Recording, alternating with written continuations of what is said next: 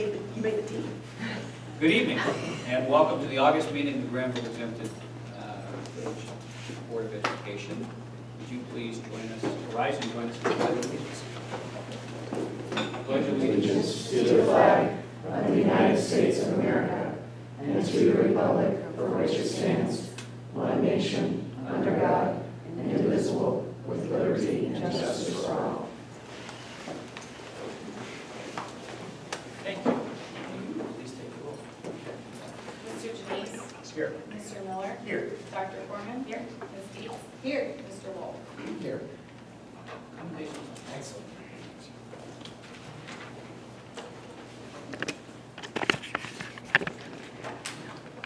Okay, so good evening.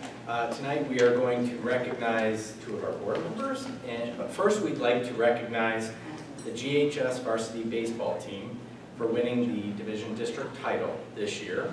With a record of 19-8, Granville beat Bishop Watterson 7-4 in a thrilling comeback victory, and then lost to CJ, who went on to become the eventual state champions 3-1 at regionals. We've invited the senior boys, but you know what you do when you have senior boys. They're not here, but their coach is here.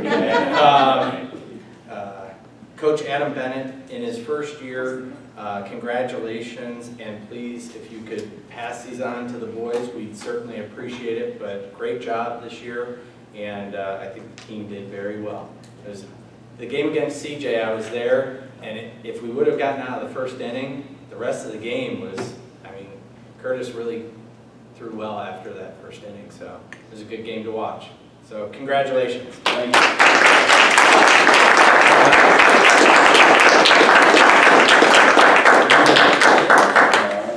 And this is and then we'll take a brief picture. Okay, thanks. All right, thank you. Appreciate it. And now I'd like to invite Kinmore Smith, the Central Regional Manager of the Ohio School Boards Association, to come forward and recognize our board members for their years of service to the district.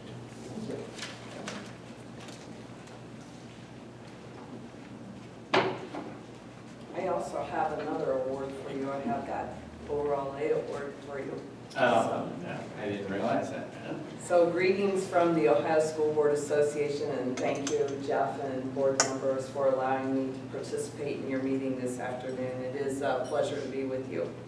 The Central Region of the Ohio School Board Association, or the Ohio School Board Association, is divided into 5 regions, and the Central Region serves 14 counties and 103 public school districts. And I left some packets on your table, and at this time the region's actively promoting Kids PAC. It's our political action committee for public education. I don't need to explain why that's important. The Student Achievement Fair, we are still taking some entries for that. Granville has participated in that, and we appreciate that.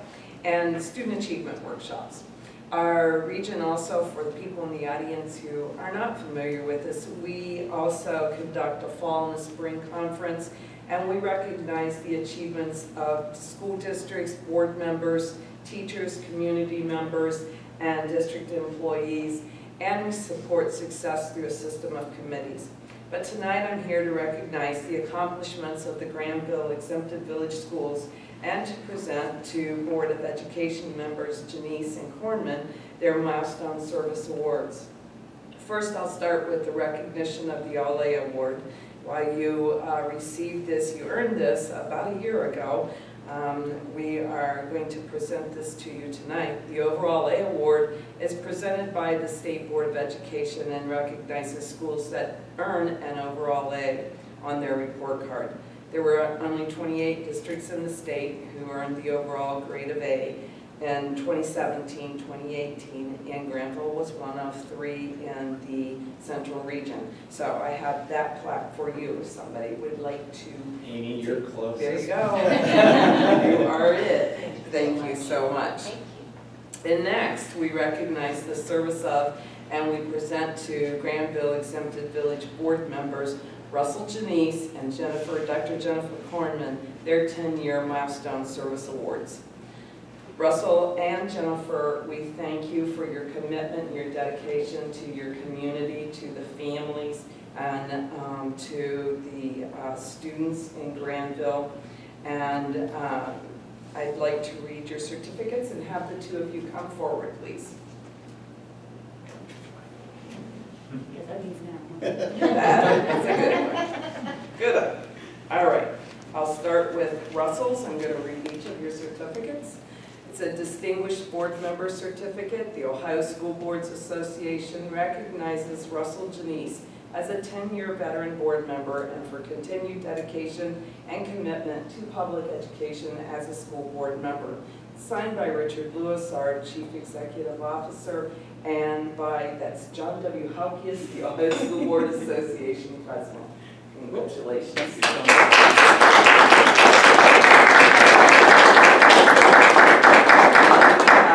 Similarly worded, Distinguished Board of Education for the Ohio School Boards Association recognizes Dr. Jennifer Kornman as a 10-year veteran board member and for continued dedication and commitment to public education as a school board member. Signed by Richard Lewis and John W. Halkias. Congratulations.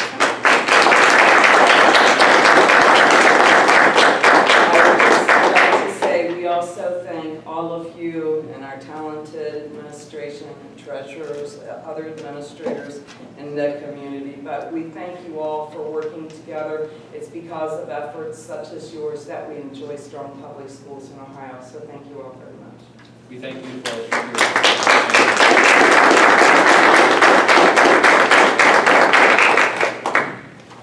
And Mark, who is also with OSBA, was supposed to be here and do a little member engagement, but he had to cancel this morning, so that frees up our agenda slightly from a staff member report. Terrific.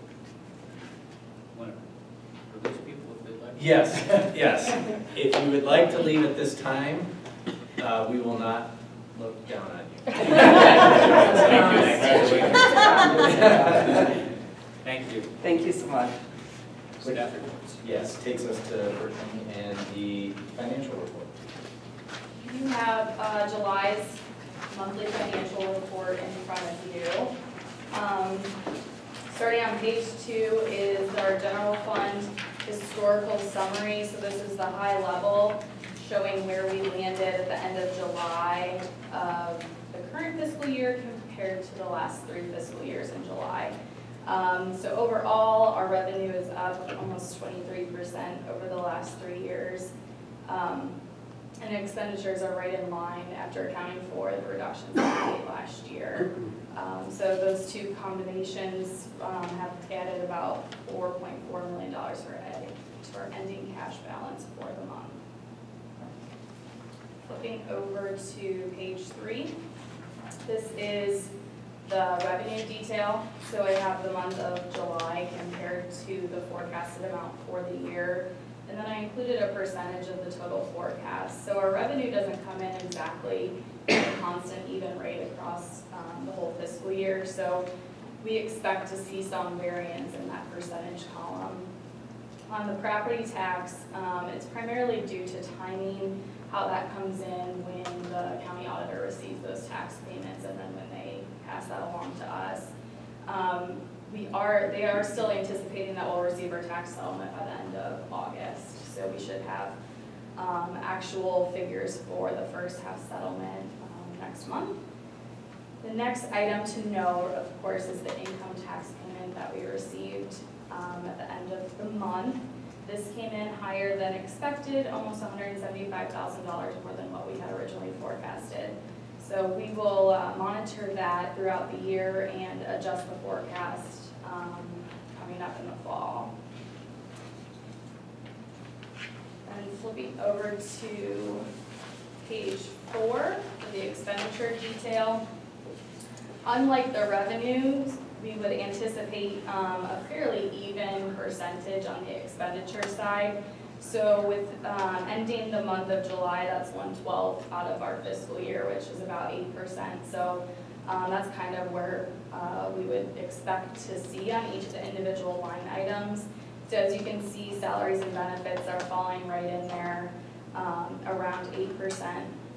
Purchase service is slightly higher at 10% of the total forecasted amount, and that's primarily due to our liability insurance payment that we make every year in July, so that kind of skews July, but as the year goes on, that should level out. And then the last item to note, under the other objects, $25,000, that was for the collection fees for the income tax payment. So that's the cut that the state takes to collect our money for us. That's a big cut. Yeah.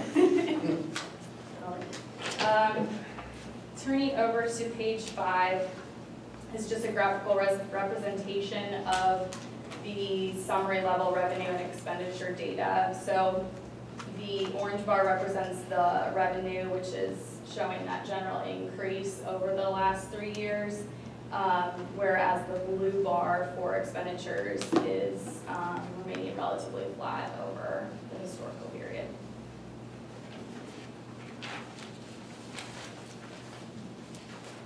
Page 6 is a snapshot of our capital budget to actual. This is not as of July 31st.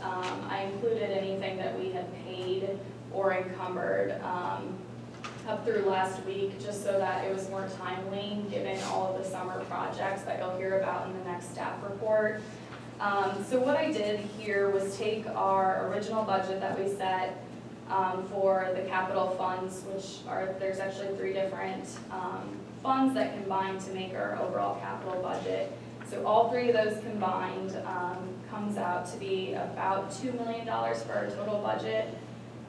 Then in the second column, B, there's about $160,000 of carryover from the prior year. So those are projects or purchases that were made before June 30th and then have paid out, or we expect to pay out here in the next month or so. So those 2 columns, A and B combined, gives our total budget for the year in column C. And in column D are actual expenditures, so those are either the items from prior year that have paid out in July or the first week of August, as well as any projects that finished up early on in the summer and have already invoiced and paid out. Then column E is the outstanding encumbrances, so that's going to be anything that is either work still in progress or has just finished up and we just haven't received the invoice and processed payment yet. So then the final column F is the remaining balance. So it takes our total budget, subtracts out the actual expenditures that have paid out, and then subtracts out those encumbrances that we're expecting to pay out to leave a total remaining balance of about $1.1 million. A word of caution, because that seems like, oh, we've spent half of our budget and we're, a month through the year. But a lot of this is projects that are done over the summer. So it makes sense that we would be kind of at this point. And the other items to note, we have on here about $200,000 for the track and $150,000 for the bleachers, and those are going to roll over into the project fund to go towards our portion of the athletic project. So keep that in mind as well with that. Any questions about the capital budget? I know this is new to the financial report and kind of a different format than what we've seen in the past. So on the outstanding capital budget remaining balance, that's projected cost for all of the projects that we have contracts or agreements for. Correct. Presumably there's some in that budget that's for contingency, so it's possible that we don't utilize all that if we save on contingency. Yeah, so the last item that I have on there, general maintenance / new projects, that includes an allocation for the facilities department to have as kind of contingency for any projects that they have, as well as then a portion that's just district-wide, not just facility-related, any capital contingency. So that falls under that line there. So that's about $200,000 that doesn't have a specified use at this point. And just a quick question, you may not have this at hand, if you don't, that's fine. We can circle back later. But for example, on the contract for the track or for the bleachers, we have any guaranteed maximums in those contracts of contractors that will not Yeah, exceed? yeah. Okay, so first of all, we do not have contracts for those. And so we're working on getting those. These are budgeted amounts based on. Yes. These are budgeted items, but remember the bleachers are going to be probably close to $1 million. Sure. So this is just an allocation that we dedicated earlier on from the PI budget to start to defray the cost. And I know we have an owner's rep on Yes. those, which will. Yes, and we will approve the owner rep contract in September, and then in short order, we will start to have the board approve some of the project costs. Most of the items we are using direct purchase, and so we can get consortium pricing, which lowers the overall cost to state term. So we're taking that route. One, to minimize the number of vendors that we have to deal with, because we have the turf, the track, and the bleachers all trying to be done at the same time. So we are in conversations with those groups and working on pricing right now. But to your point, having some type of cap is always, advantageous. If we can limit the change orders. Right. To the extent you can negotiate. Yes. Thank you. And this is helpful, Brittany, I appreciate it. Great, and Jack, you should do that, thank you. And then the final page, page 7, is just the cash reconciliation for July. Any questions on the July financial report before I jump into the report card?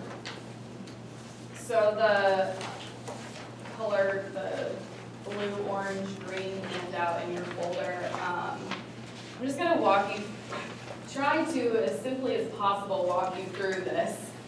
This is what we talked about last meeting. This is how ODE puts together their per pupil expenditure amounts that is publicly available on the report card. So since this is a public measure, we wanted to take some time and kind of walk you through so you have a little bit better understanding of what's included, what's not, and how the different categories work. So we will start at step 1, so all the way to the left. So the first thing they do is exclude certain funds. So the funds of note for us, the Fund 022, the Newark Granville Community Authority money runs through that fund.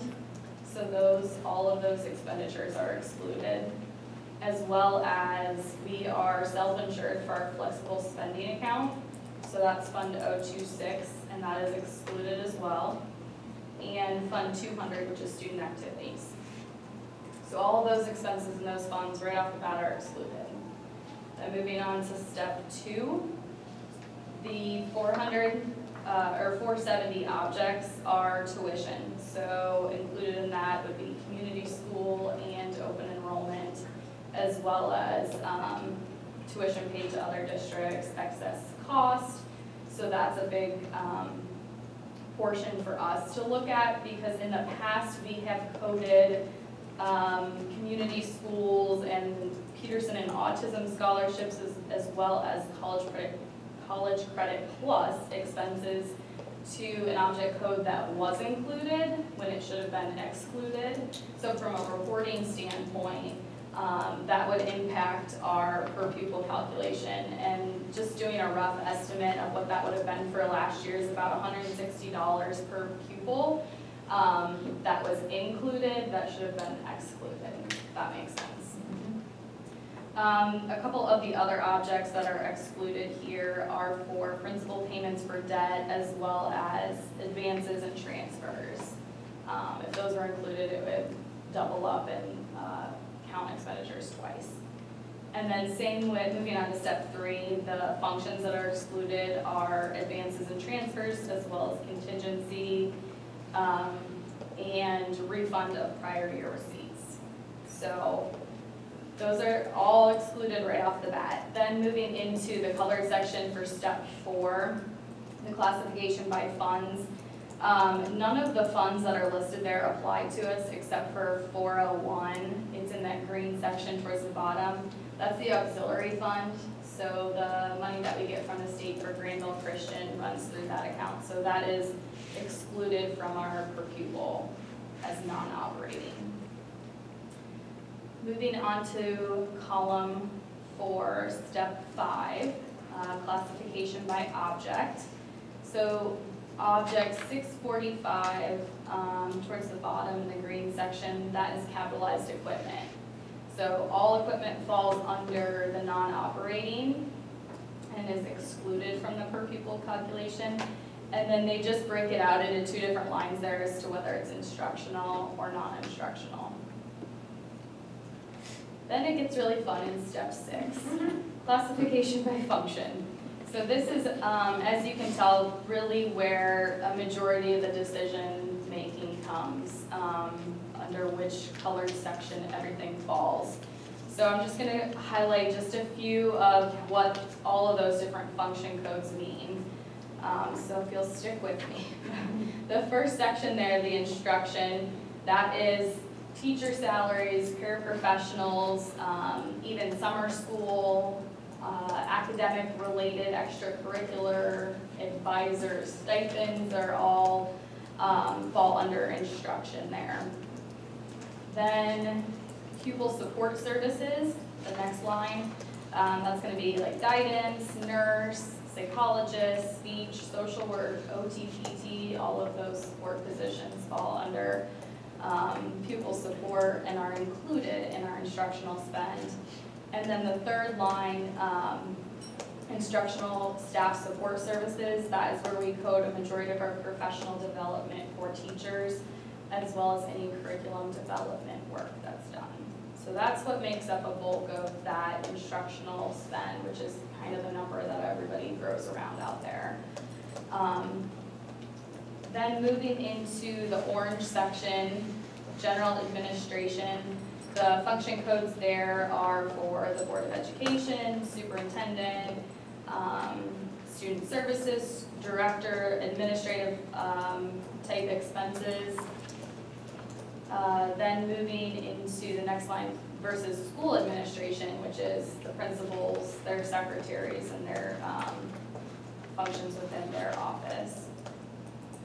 The next line is operation and maintenance of plants, so that's facilities and custodial services, as well as building and grounds.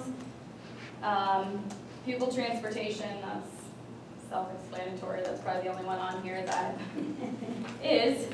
And then the next line, other and non-specified support services, that is all of the treasurer's office function, as well as our operations and administrative technology. So this is one item just to point out that we have to be really careful when we're buying technology and coding it to administrate, whether it's administrative technology and we're using a code that falls under this orange section, or whether it's technology that students are going to be using and it's instructional and should fall in the blue section. So that's where the decision making really impacts what's reported on the state report card. Isn't most of that capitalized, so it would be down in the green though? Most technology equipment that's got a longer life, or? We do a lot of leases too, and so that I think falls under the blue section. I'd have to double check because our capitalization threshold is 5,000. So Piece of equipment? yeah, and so yeah, it doesn't always fall under that, if that makes sense. Okay. Okay, and then the final line in the orange section is food service. So that our contract with ABI falls under non-classroom expenditure.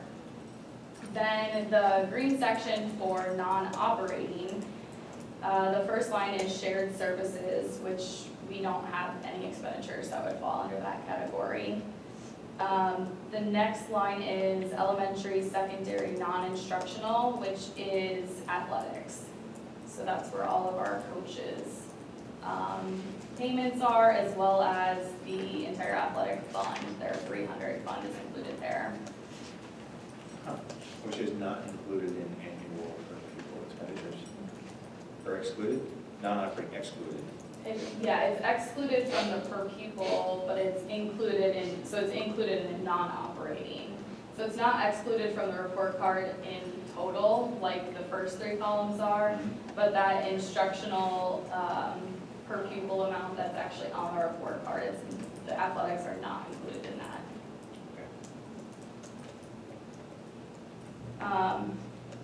The next line is community services, which I looked and we didn't have any expenditures in that line either, and same for adult education. As well as, well then the next line is with Fund 401, that's the auxiliary fund, so that's their corresponding function. So Granville Christian's expenditures are not included in our per pupil. Next is construction, so architecture services, site improvement, purchase of buildings, that's all included there under the construction line. And going along with that, land and existing structures, so site acquisition is included, or is excluded, but under non-operating. And then we already talked about the capitalized equipment. And then the final line is interest on debt. So interest is excluded and categorized under non-operating. And then the step 7 is the final column, and that is classification based on OPU. So that's our operational unit. So based on those different functions and whether it's a operational unit of a school building versus central office determines, is like the tiebreaker for some of those functions as to whether it will fall under general administration or school administration in that orange section. So that is it in a nutshell, very clear cut as you can tell. And so it is quite a bit open to interpretation and how schools and folks that are actually doing the purchasing code all of our expenditures. But this is kind of the format that's used across districts, but how you actually implement it is another story. So that is just the foundation that we can build off of as we continue talking about for people in that measure and what we want to do with it, just to give us a baseline. So, this dollars per pupil number is one that folks gravitate toward, and it's a pretty simplistic measure if you don't quite understand what's all in there. What's your sense about how different school districts include or exclude things and the amount of difference that could ultimately make when districts are being compared? Is that kind of a 2% thing, or is that a 15% thing, or is it? I can't probably speak and give a percentage like that, but I can say that in previous districts I've seen where it has made a significant impact based on interpretation. So just for us to have $160 per pupil impact based on coding of a handful of items is pretty significant. I've also seen and it's really important with the high cost expenditures. Yeah. So one other example that I've seen in a previous district is sick leave payout. So past practice that I have seen most districts use is coding using the same function that employee is paid out of. So teachers, their sick leave payout when they retire would fall under instruction. Then I've seen in another district that actually includes that all under a function that would fall under non-classroom. And that's a pretty significant expenditure in some districts in some years. And so to have that fall under non-classroom for them, but classroom for us is a pretty big difference. Yeah. And so it's even hard to compare yourself, I think, across districts if you don't know how folks are coding certain big line items like that. So it probably makes the most sense to just compare yourself to yourself over prior years, honestly, and just adjust for those known items that we're actively changing and know we've changed the code on, and just kind of look at it over year-over-year comparison to ourselves. I think that's certainly my inclination, it's been our inclination to do that, right? But we're often, compared by folks that don't know details like this, Yeah. right? And it's, kind of unfortunate that it's kind of a cloudy measure. You need to find ways to sort of communicate that and say, if you're only looking at that one number, you're really not seeing the whole picture here of, what the expenses are and what we're getting out of them and so forth. So that's good to see this, although it's complicated, it's important to be able to appreciate that there can be some pretty significant differences when comparing amongst districts.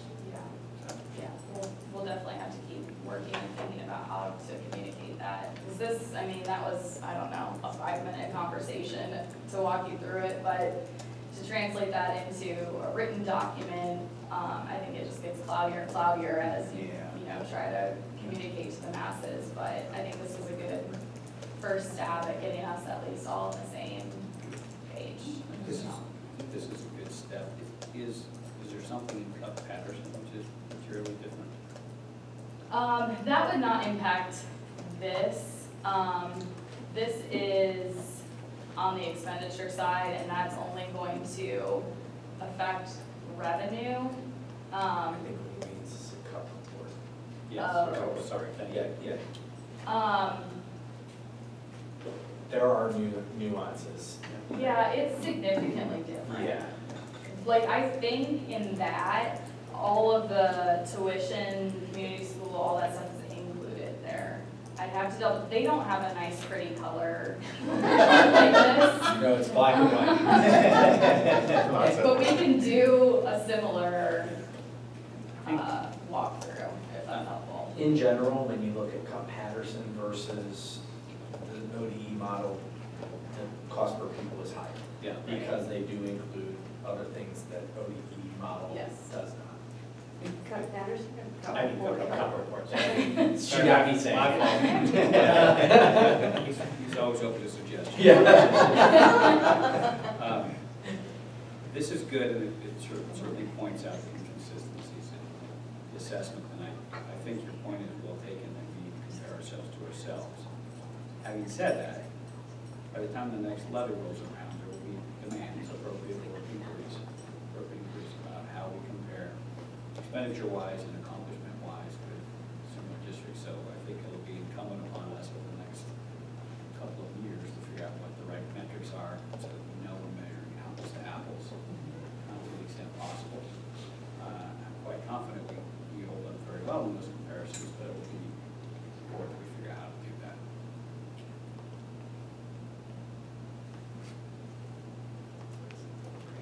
Any other questions about the financial report or the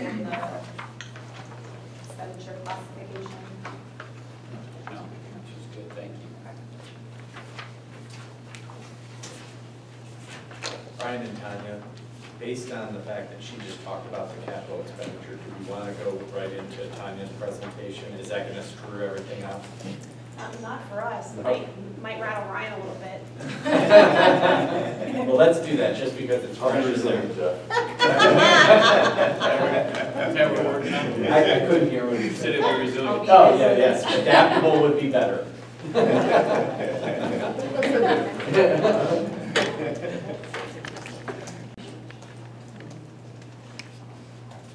So I think what we wanted to do was, obviously, the summer's not over for the facilities department, but if you remember in the levy campaign, we talked a lot about our capital needs and the need to have a growing revenue stream to help offset some of the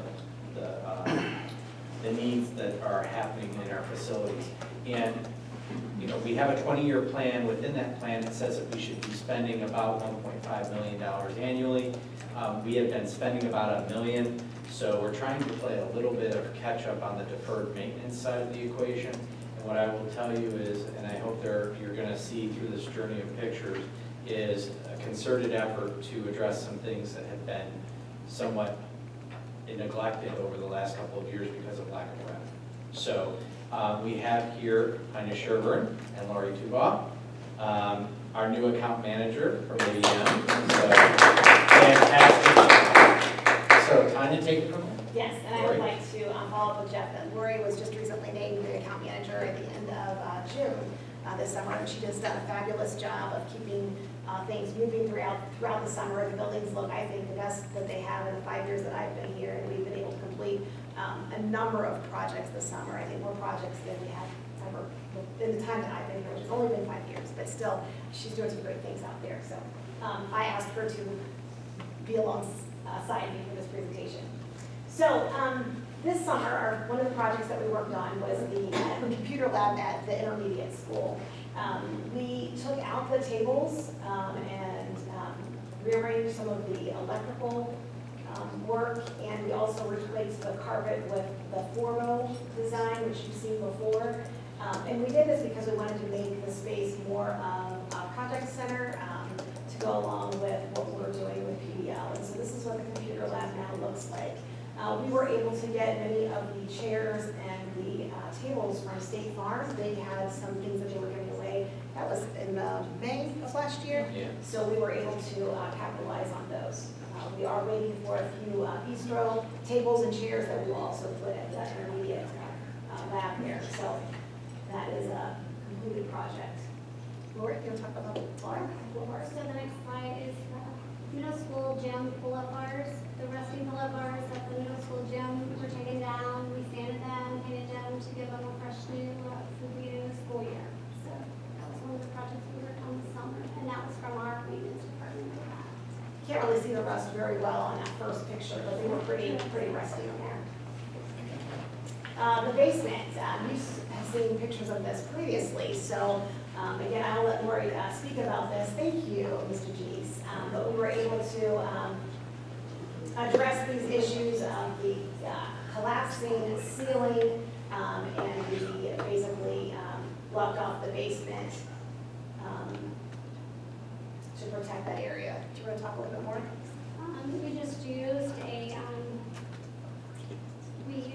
on that a flowable fill material, and then we had to take off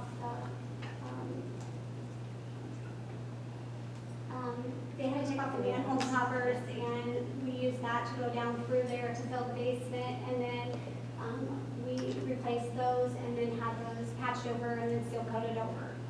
So it's a pretty extensive project, and it will be much safer environment for that basement. Where is the basement in last? We had a structural engineer look at it and make this recommendation Yeah. for. It's in the elementary school. It's in the back part where the old stage was. It's underneath there. Oh. Mm-hmm. Okay. So it provides a little more to the structural integrity. Yes. Yeah. Useful. That is important.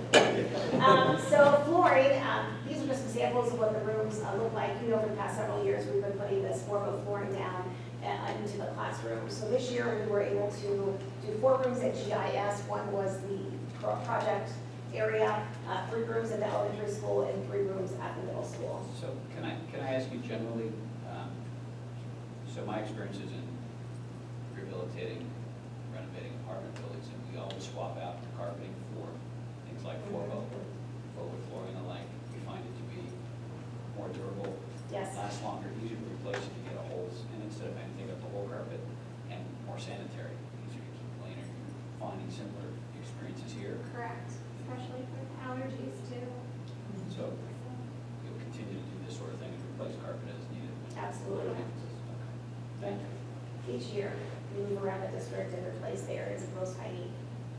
Acoustically, is that an issue? In the classrooms, sometimes there might be some lugs that they put down in certain areas, but I have not heard any complaints about it being an issue. I know in the offices, I know it's in, we have a Formo in Lisa's office at GIS. We did put, in the conference room, we put up some sound panels, thank you. Sound panels to help, but it's not too bad. Okay, it was mostly classrooms, I was thinking about Yeah. other places. Yeah, the classrooms are generally okay. You want to talk about all the asphalt work? So this is a photo of the intermediate school playground, and we also did a lot of seal coating in the parking lots. I don't know if you've been around the district, so we've done an extensive amount of the seal coating. And just so you know, the seal coating should be done every 2 years. With that said, this helps avoid extensive repairs to the parking lots, and it helps maintain our lots. And the last time sill coating was actually done was 2013, so it's been a while. This will show you the intermediate, and then we have the elementary school alley in the parking area, and then we went down the alleyway too. Okay. Also, we've done rooftop replacements, so rooftop units 11, 14, and 15 were replaced at the elementary school, and we also replaced rooftop unit 1 at the middle school, and that one for the gym. The life expectancy with the proper maintenance of our rooftop units are actually 20 years. Some of the rooftop unit replacements were deferred, and they should have been done in 2014. So we need to plan on replacing 3 to 4 units a year over the next few years to get caught up. So that'll show you the elementary school, the 3 units that were replaced. I'll move over to the next slide. And that will show you a photo of one of the units on the right with the middle school. Okay, so this was my favorite summer project, just because it was my pet peeve. The stairs at the commons area were dug up, and we put new stairs down. We also fixed the sidewalk area. It was too steep. They actually did not meet code, so it was important that we got that done. And if you've not been out there yet, I know you'll see it on Thursday, but you might want to take a close look. It looks really nice. We actually have grass growing in now, so that's my favorite project of the summer. This is the high school west wing. I'm not sure if many of you have come up to the front of the entrance of the high school by the west wing, but the piping has been exposed for some years. So we have done some work to the exposed gutter. The piping was dug up. We replaced it with a new asphalt base, and it was laid. And if Tanya flips over, it'll show you the pictures of the process as we were going along getting the pipe laid. And then that is the final product. So no pipe exposed, safe for the kids to come to school. We did lots of roofing this summer, so we'll just take you through these slides to show you the before and after shots of the roofing projects. You can add any information that you'd like to. We replaced it with a Duralast material that will last for some time down the future. We shouldn't have to do any type of, hopefully any type of maintenance, extra repairs for leaks on our roofs. The first is section 1, and that was the administrative area at the middle school. Section 1A was the teacher lounge and the technology office area of Eric Thompson. Section 2 was the middle school custodial office area. There's a hatch that comes up, and the water would actually go down the stairs from the roof leaks. So that has been repaired. Section 3 was over the senior lounge stairs in the commons area. So that was repaired, and the picture on the right is the new Duralast roof.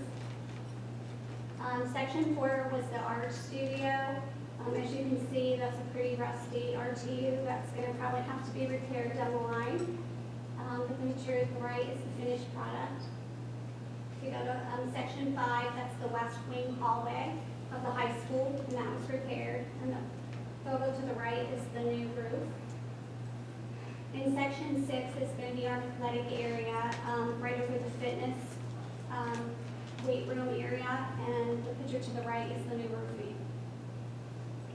Lastly, we did the soccer press box roof. The soccer press box actually got a makeover through the school year, and the roof wasn't replaced at the time.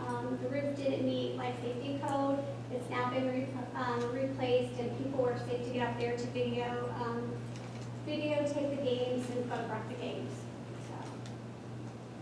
So.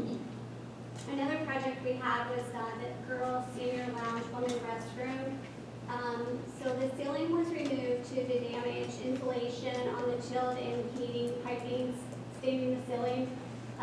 The new vapor insulation was put in place and the ceiling was put back in, and they are working on getting that painted this week prior to school starting. This is Tanya's favorite. Second favorite.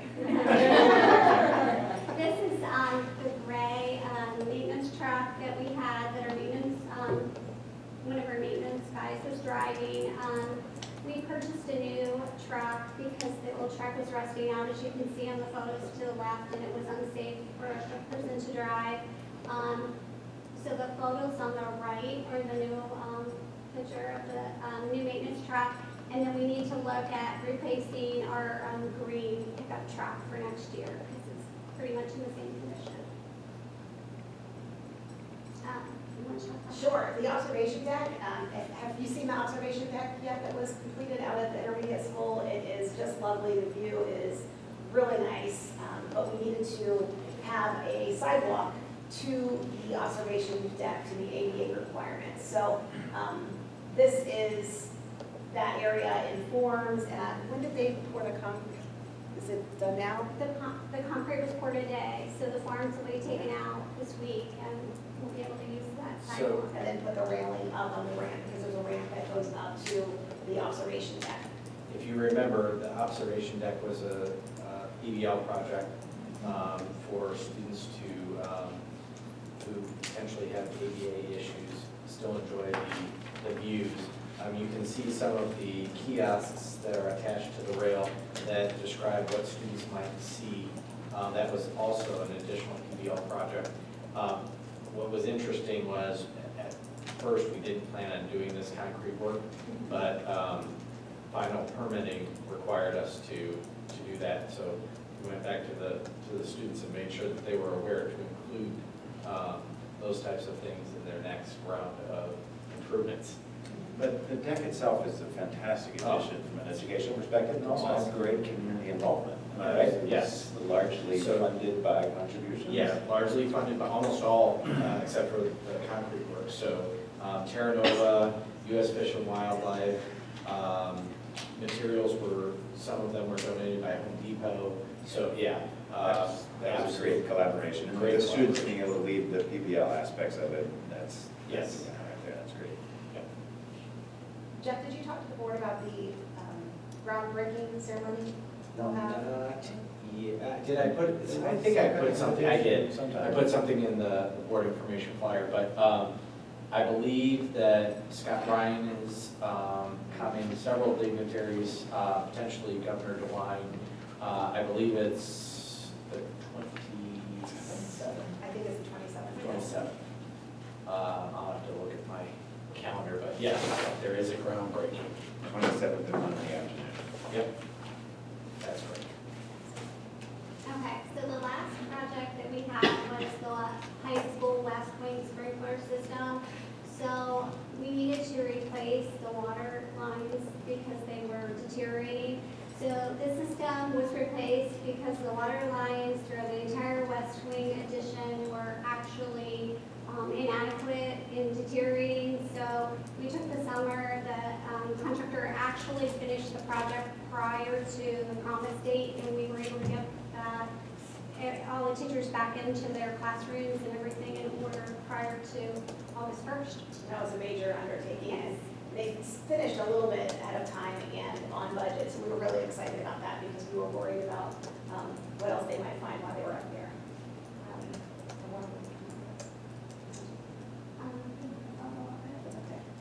So the other thing we did was we replaced the domestic hot and cold water lines in the Granger side of the elementary school basement.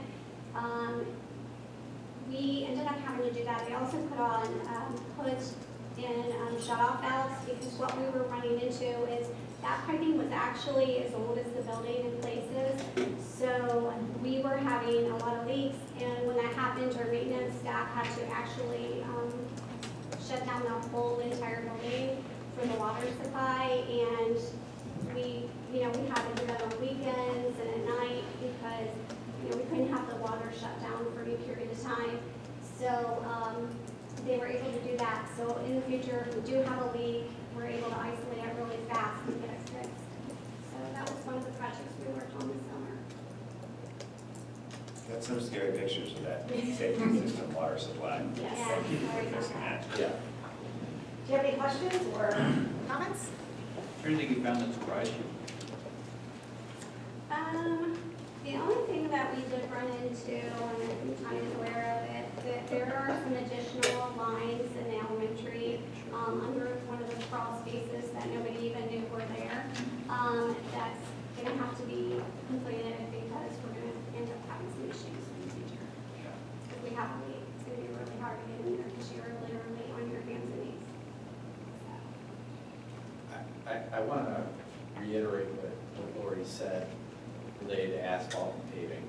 that was a perfect example of delayed maintenance, where you end up spending more in the long run because you're not able to do the preventative maintenance to extend the lifetime of the asphalt. So I think getting back on those schedules actually saves taxpayer dollars, down the road. But we are playing a little bit of catch up. But as you can see, a lot of work got accomplished in a very short period of time. Kudos to the entire maintenance department. Good job. Sort of playing catch up, so the couple of rooftop units are included in that, because you said that we're gonna have to redo those, probably a bunch of them for the next couple of years. Anything else like that were big ticket items the paving obviously was. Paving was pretty good. The other thing I could see is some of the air handlers too, because it's the same. Yeah. Great, thank you. Thanks very much. Thank you very much. Well, I just urge you to continue doing what you're doing. This is consistent with what we said we would do in the levy campaign, repair the items that need to be repaired, focus on life safety issues, and everyday items that, as you said, if we neglect them, we end up replacing them instead of maintaining. Good start. Yes. Look forward to many of those presentations in the future where we can modernize our facilities and keep them safe, ready for student use.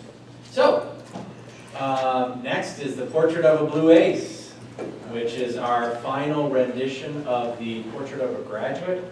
Let me remind you that this is the culmination of a very long, extensive process of community and stakeholder input, including students and staff.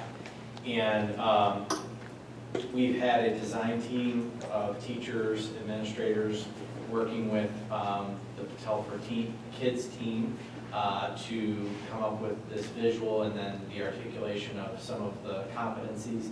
But what I want to go back to is the learning foundations.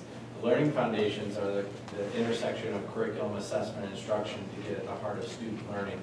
And that is done in the context of 21st century skills. What we did was we articulated which competencies and mindsets and dispositions we feel are most critical for success in the future. It's not, you can always find, an exhaustive list, but this is something that we will do, we will embed and intentionally integrate into every aspect of our learning organization, K through 12. So you see the Blue Aces are collaborative, adaptable, responsible, critical thinkers, empathetic, and resilient.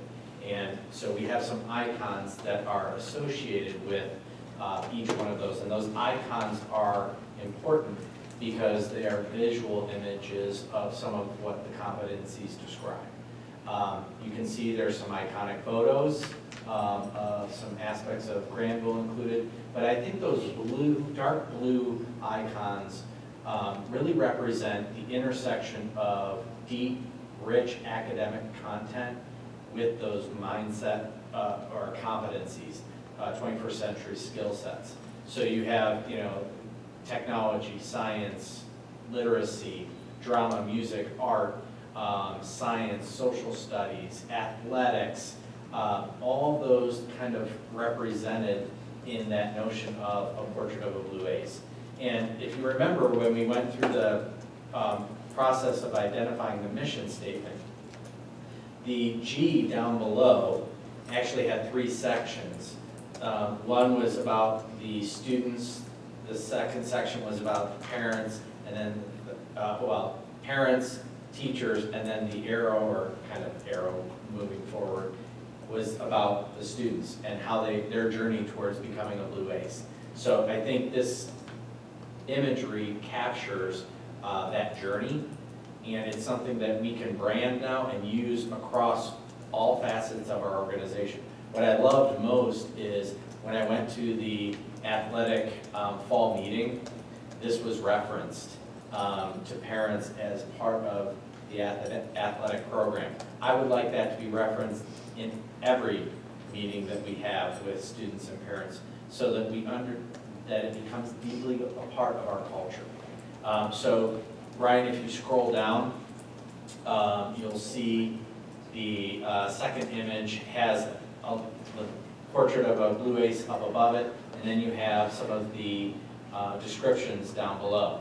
What I'd like to do is have Ryan talk a little bit about what we plan on doing in the unpacking process with the staff that is going to occur. And for the staff members here, we expect you to be embargoed until Thursday. When I release this to the rest of the staff, no pictures, nothing. Okay? So we do plan on unveiling this to the staff on Thursday, but this is one of the seminal board level artifacts that I think will drive our improvement in the future.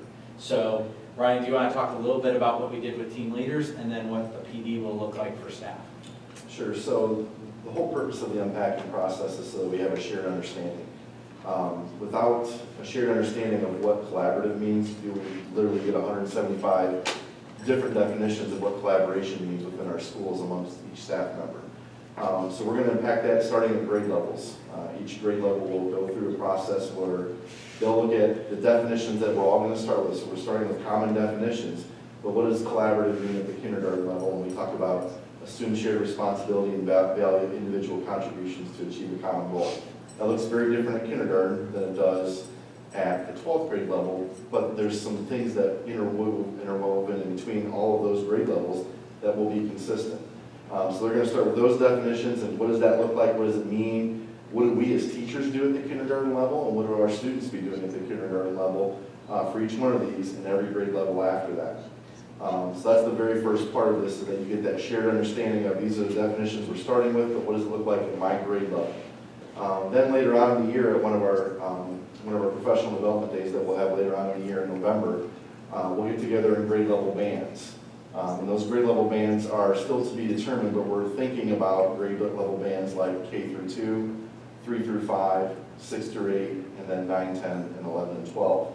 And you'll notice that some of those overlap our buildings. That's very intentional, so that it carries over. You start the process for this next level, this next evolution of these skills in these different grade levels, and it carries over into the next building. So there's that cross communication between the intermediate school and the elementary school.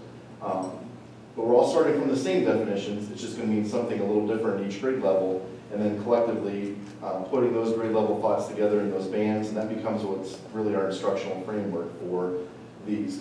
All those things are only as good as the pieces of paper that they're on. The staff will bring those to life, and that's what we're going to give them time to do. Not just this year, but into next year and the year after, is to how can they embed these things into the PBL projects that they're all already doing. The other things, the great things that they're doing in the classroom, but intentionally teach students some of these skills and also bring them to life in the classroom. Modeling it, noticing it, making sure that students have exposure to that, and catching students doing the great things that they do that are related to these competencies. And I think that's how you get that momentum moving forward in the classroom. So Ryan said bring it to life. That's the theme. So bring the portrait to life. Obviously our mission is learning for life. Bringing the portrait to life, he touched on what we've been messaging. It's about modeling it. It's about noticing it in others. And then it's also capitalizing on teachable moments. You know, as parents or people who have been around kids, they always provide you with moments to give them little tidbits about life. So when we have an anchor document or a North Star like a portrait of a blue ace, it gives us the ability to really be intentional about those noticing teachable moments. So we're very excited about our teachers getting a hold of this and really bringing the portrait to life. There's such a strong connection with the opportunities in project-based learning to really flesh out a lot of these things. And I hope that that's seen as a great contribution to the way that we teach PBL and the way we work with that, right? Because I just see so many of these elements will come out strongly with collective projects, with real-world things, and the troubles that you end up with, where you have to be resilient, adaptable, and so forth. So I hope that the PBL theme is just really reinforced with this. Well, we don't forget that. What's crazy is every time I hear students talk about their PBL projects, like Chloe Mulford last year talking about the BA year, And, you know, they use this language. They talk about having to be adaptable because certain things didn't go the way that they had intended. Well, that's life. You know, that's learning for life. And so, Thomas, you're absolutely right. Those project-based learning opportunities fit very well in exposing the portrait of a graduate competencies, but it's also in the daily lessons. You know, that rich academic content can also be complemented by the portrait of a graduate competencies. Yeah. Any questions about our portrait of a Blue Ace? That's great. Excellent. Stuff, thank you. It's exciting. And Brian, thank you for being adaptable and switching around the presentation. Oh, you're resilient. Thanks, Ross.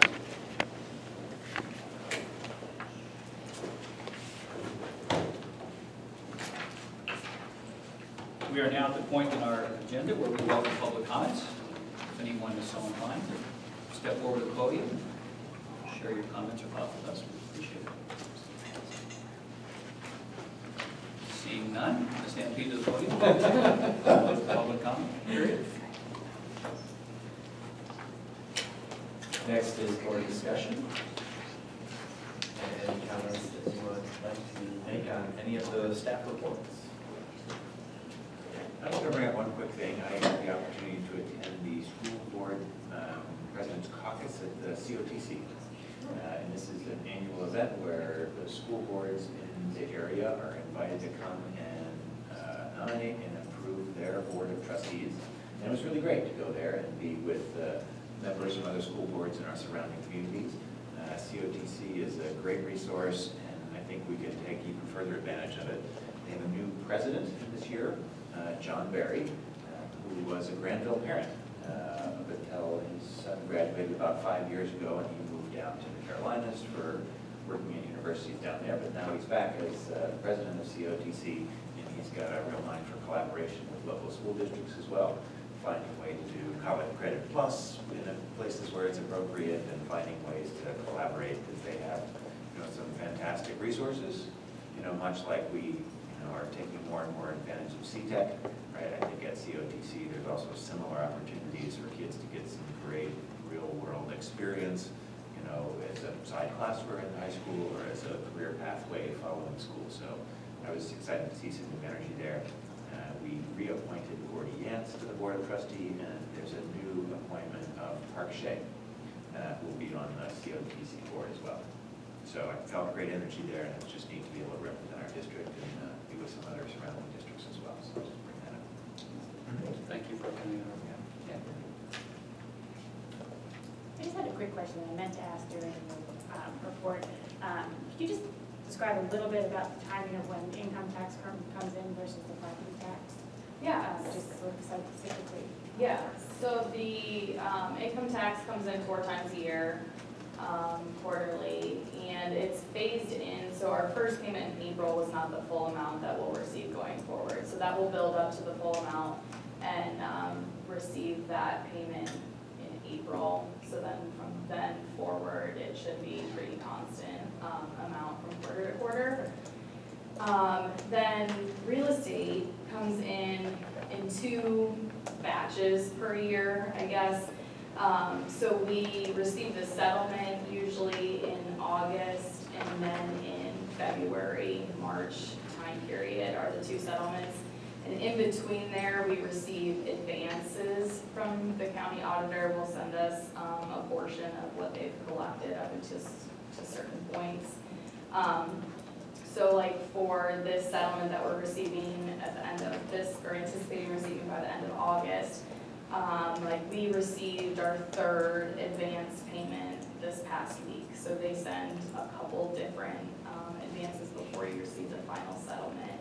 But it is more heavily weighted at 2 different points in the year, unlike the income tax, which is pretty consistent throughout the year. Yeah.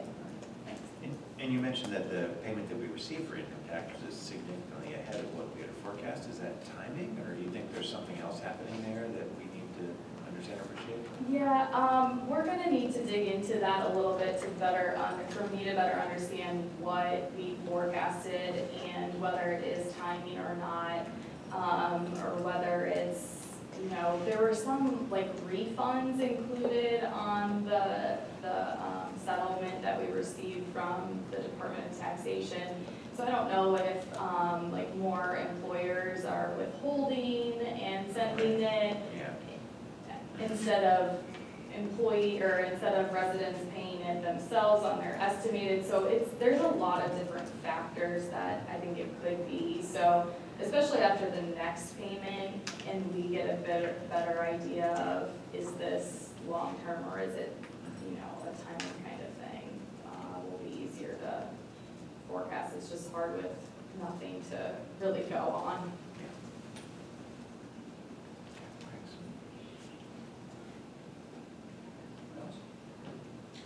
The only thing that I would add to your discussion is just a comment about the event on Friday night.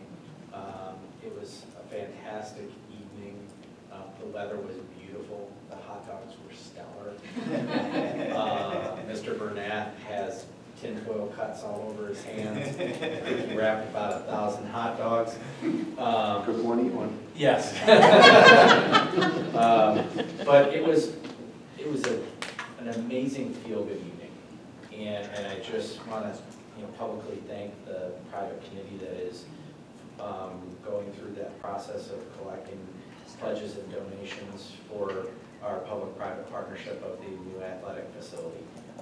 There was a lot of energy, a lot of positive energy about the future of that facility. So kudos to that team. I'd like to say, I mean, the fact that we had our arts boosters up there with our athletic boosters, with our athletic director and the community support, just felt right.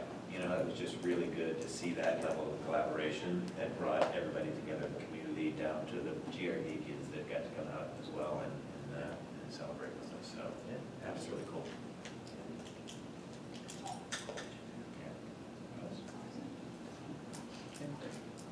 Thank you. So next is the action agenda. Item 9.01 is the appointment of the delegate to attend the annual business meeting of the Ohio School Boards Association. I believe that the short straw is typically the person identified for that job. So who would like to volunteer? Not it. Not it. I did it last year. The year before that. I'll do it again if Thank you. I'll tell you what, Fred, we'll negotiate. Maybe I'll do it last. whatever, it's fine. Thank you for stepping up. Excellent. We need a motion on that? We will, a motion to, yes. I'd like to make a motion to appoint the district delegate to the annual business meeting of the School Boards Association. Quick. Any discussion? Vote quick. Not during the meeting. Please take the roll. Mr. Miller. Aye. Ms. Deeds. Aye. Dr. Foreman. Aye. Mr. Wolf. No. Mr. Schnee. Totally appropriate. Yes. Okay, thank you very much for taking that honorable position. 9.02 is the agreement with the Learning Spectrum. So moved. Second. Okay, that is just our annual agreement for services for students with special needs. And that's not a flat fee, that's a fee per Based on use. Yes, correct. It is considered a seat license, so to speak. And is that in district? No, Okay, that so is- they are, it's a They are- separate facility. okay. Where is that? It's actually towards Columbus. They are supposed to be building. Gwen, are they building a TLS site out in Newark? No, they actually were in Newark for 1 year, and then they purchased land and property in Johnstown, or now right off of 62. Okay. And that's their new permanent home. Okay. So they combined Sunbury and Newark into one location. Okay. Thank you. Questions? Mr. Miller. Aye. Ms. Deeds. Aye. Mr. Wolf. Aye. Dr. Foreman. Aye. Mr. Janice? Aye. Thank you. 9.03 is the approval of bus routes for the 1920 school year. Second. And there have not been any changes since the reduction of the one bus route last year. What's our longest? We try and stay right around 45 minutes as our longest, but there are some routes that, especially with students with special needs, because of having multiple students on the bus at the same time, that potentially are in wheelchairs that take longer to move off, that it can be 45 minutes to an hour at times. But we really try and stay close to 30 minutes to 45.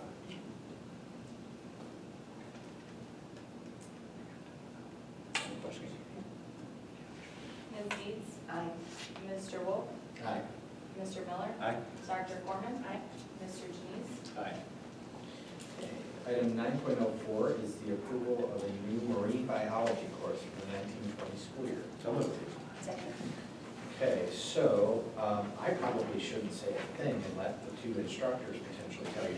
But if you notice, it is scheduled for an every other year course offering. But it is our first kind of introduction into a true field research experience for our students. So Diane McDonald and Mara Hoover are here. Do you want to say anything, guys? If you have questions, we're happy to Okay. answer them. Yeah. But it's a trip to Andros Island. It's a field station there where students will be actively engaged in research. And so that's a one-period class at the high school during the school year, or Did we get one? Did we? Oh, sorry. So we are modeling after New Albany's already very well-established program. And they have always taken it as it is a one-credit science class. However, they do it outside of the school day. It is through sort of you sign up for it because you are paying for the class and the field trip that's also on this agenda all at once. And right now, the way they have it designed is that you do it outside of the school day. And so we'll set a time and sort of larger blocks of instructional time, maybe 2 hours at once. However, when I saw this on the agenda the way it was, I thought maybe this would possibly give us some leeway in the future after we get it established to make it a semester course with the field experience at the end.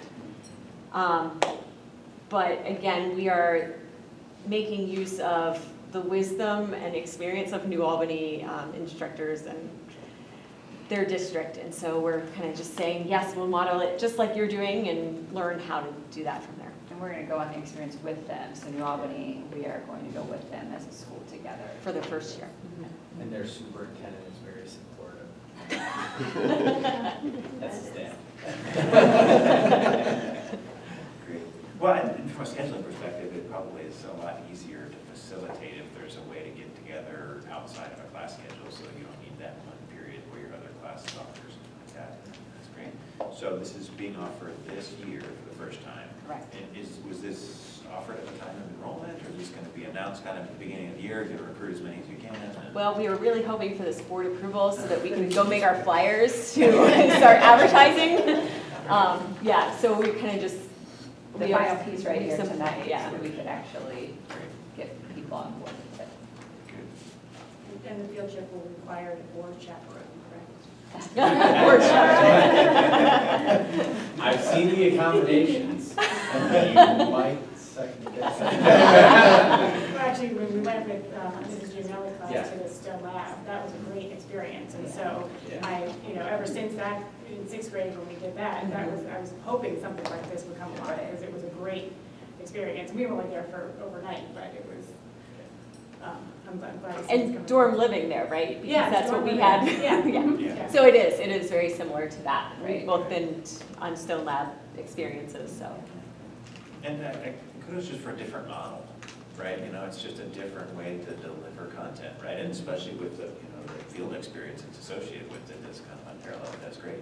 But I think that the more we can be creative about this, and whether it be, block of time outside of a normal period or some other way to offer this credit and this experience, I think is great. Yeah, we're excited, slightly nervous, but I'm excited. That's the way it should be. I think it's terrific. I think you're going to get a great deal of response on this. We're hopeful. Yeah. Other questions? Mr. Miller? Aye. Dr. Corn? Ms. Dietz? Aye. Mr. Wolf? Aye. Mr. Denise? Aye. Go make your flyers. Yeah. That's right.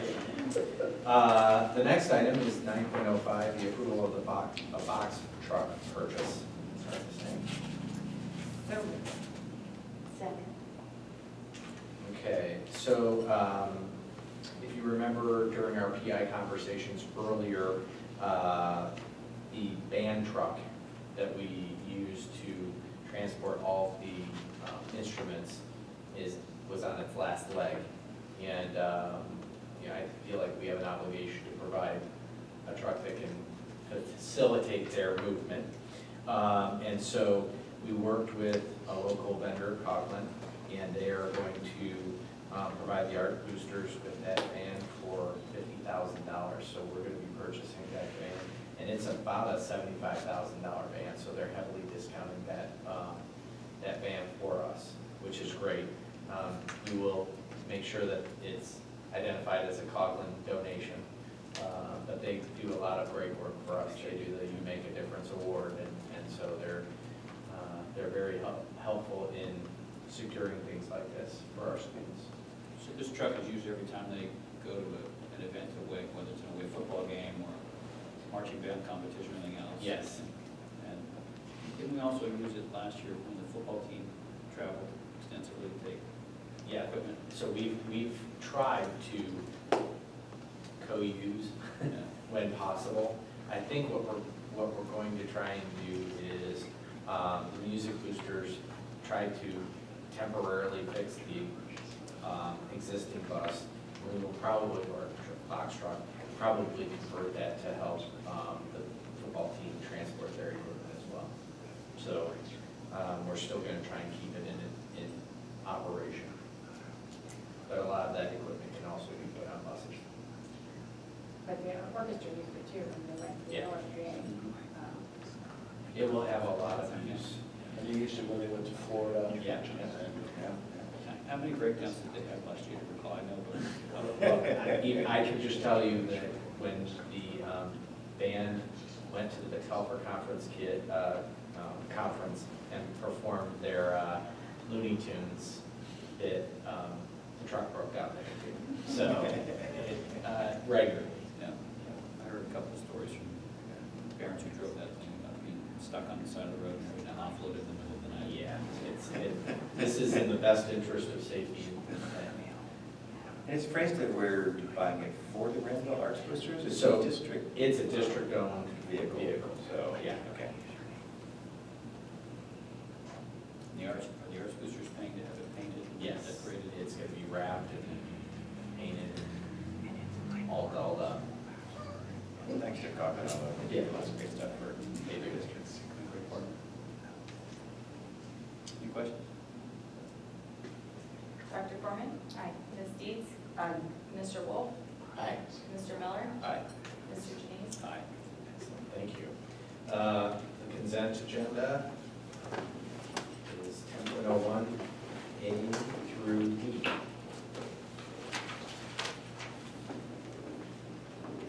So moved. Okay, so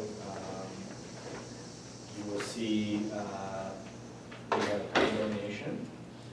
So they, Mrs. Welsh. We have supplemental contracts.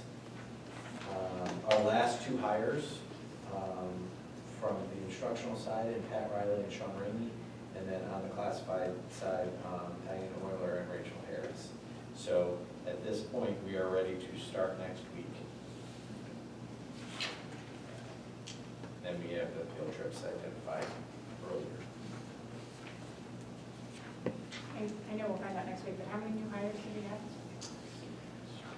22. Yes, including Brittany. Including, yeah. She keeps trying to get out of new employee orientations, and Somebody's gonna have to go up on I it. keep harassing her. I'll do that. Are you looking at the singing yet? Okay. She's like, remember, I don't work for you, I work for the Board of Education. That's good, I think that's fine, yeah. Any questions?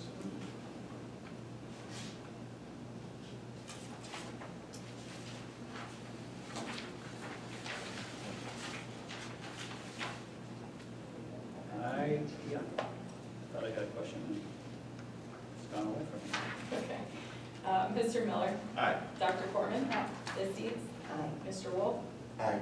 Mr. Janine? Aye, thank you. I will be happy to answer your question whenever again.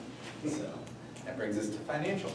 Item 11.01 is approval of the July 2019 financial report. Second. Questions or discussions on this? Ms. Deeds? Aye. Mr. Wolf? Aye. Dr. Corman? Aye. Mr. Miller? Aye. Mr. Janine? Aye. Item 11.02, done and now resolution requesting $91,228 for Standanter for bus leases. So moved. Second. This is one of those items that we have on an annual basis and should have a purchase order in place on July 1st, and it slipped through the cracks. So we are, since it's over $3,000 and the invoice is dated after the purchase order requires board approval. And in this process, we are creating a list of July 1st purchase orders that we will have on a recurring basis, so we don't have this again. This was an anticipated budgeted expense. Yeah, it was in the budget, and that's actually in the, you'll see the line in the financial report for that too. Questions? Why is it called It's in the law, I mean, that's exactly like the phrasing in the law, and so the concept is you had the money then and you have it now. Even though you didn't have the purchase order in place, so it's essentially saying that you had the money. Like the purchase order. Right. But it was in the budget, we just didn't have the purchase order to pay then, so we'll pay it now. It's one of those very strange accounting. Makes a mistake. Is that our wording or the state legislature? State legislature. Yeah, blame them.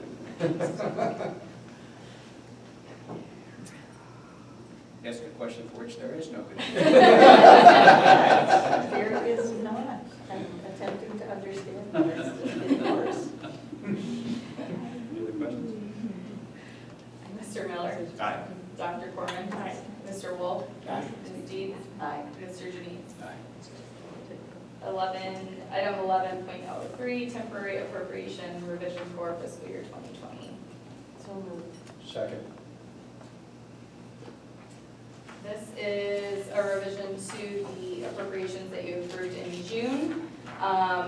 All of the funds that you had the approval for the return of advance, we are adding that to the appropriation. So you have really fully seen the trickle-down effect that that has on all of the different accounting reports.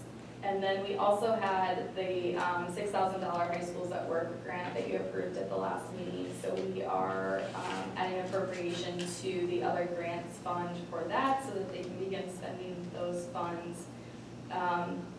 And then for Idea B and our preschool grants, we received an additional allocation for FY20 for restoration funds that I did not know that we were going to receive more the dollar amount, so that came in after the fact. So we're increasing the appropriation to be able to spend those funds when needed.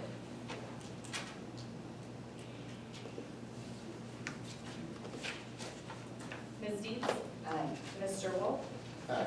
Dr. Corman? Aye. Mr. Miller? Aye. Mr. Janine? Aye. Not that it matters, but I really like that. This explains it very well, so thank you. I understood it. Okay. Is there a motion? Move to adjourn. Don't let it die for lack of a second. Second. I think that's third. Can we vote? Okay, Ms. Deeds? Aye. Dr. Foreman? Mr. Wolf? Aye. Mr. Miller? Aye. Ms. Dees? Aye. Thank you. Thank you all.